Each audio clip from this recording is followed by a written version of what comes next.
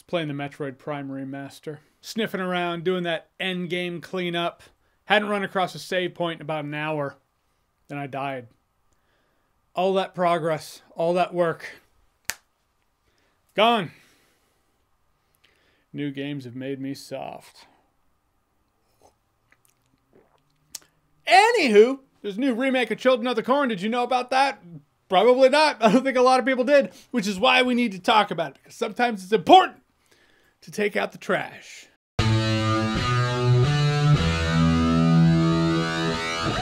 So Children of the Corn's another remake of an old film, or you can see it as a new Stephen King adaptation. So prefacing, I haven't seen Children of the Corn. I thought I did, and I was like, oh yeah, the one where the kid gets sucked into the wood chipper at the end. Oh, that was 2, so I've seen 2 and 3. During a marathon in the 90s, I guess I missed 1, but hey, them's the times. So I haven't seen the original, haven't read the book. I don't know how this stacks up. I just know how this movie stacks up in terms of its own film, and whether or not it's entertaining. Funny thing, this movie wastes no time. It gets to it. It's just like this little girl's like, you know what?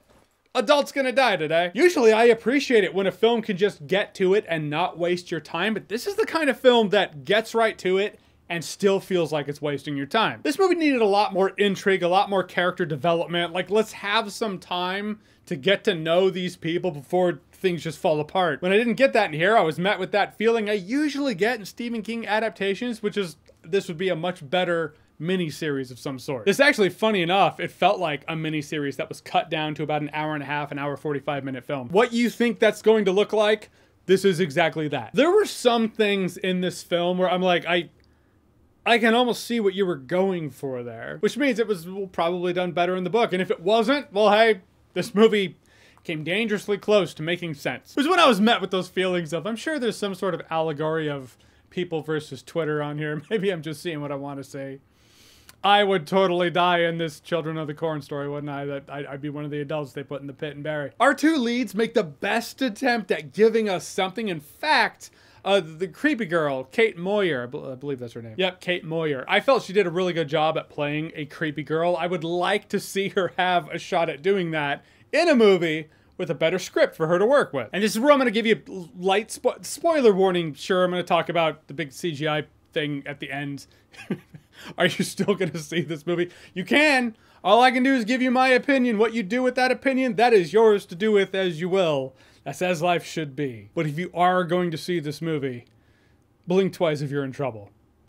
Right. So this little girl in this movie is killing the adults to appease this, I don't know, this being that she calls He Who Walks. You don't really know what it is. See a couple times, like, you know, a plant-looking hand. You might hear a sound. Maybe you'll see the corn stalks moving. You're like, oh, something's there. Which works. That was any and all intrigue in this movie was based around that. I'm like, what is this thing? What's going on? Then for the climax of this film, you see the big evil Groot cornstalk CGI monster. And I was like, Jaws!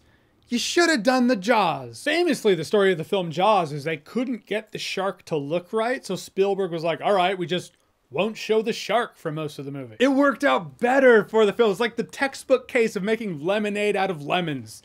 That's also applicable to bad CGI. If you can't make the CGI look good, just don't show the thing. Because any of the intrigue I had was wrapped around this monster, and I thought it was kind of cool. You never really saw the monster, and then you see the monster. And any and all. We're talking all. Intrigue was gone. And then it was our lead versus big CGI cornstalk monster thing, and it was terrible. Funny enough, you ever go on a long drive through, ironically, farmland or a desert, just basically long stretches of flat land, and you do it for a while, long enough to feel like you're going about 20 miles an hour, but you're really going 75? Right, you're moving fast, but it barely feels like you're moving at all. That's what this movie feels like. A lot of shit happens very quickly, but there's no real attempt at getting the audience to care about the characters or having some narrative thread that weaves it together, so it feels like nothing's happening. You get glimpses of what looks like could have been a good movie there, and it's almost as though the film makes a conscious effort to avoid that. The Children of the Corn remake is dog shit. This movie committed not a cardinal sin, but the cardinal sin. It was just boring. All right, so Children of the Corn What's your favorite Children of the Corn movie? I'm not even gonna press you with a question that implies that you need to watch this and tell me what you thought of this one. Also, favorite Children of the Corn movie? Whatever, let's just have some fun with it. Whatever it is, whatever you think, comment below, let me know. And as always, if you like what you've seen here and you want to see more, click right here to see more.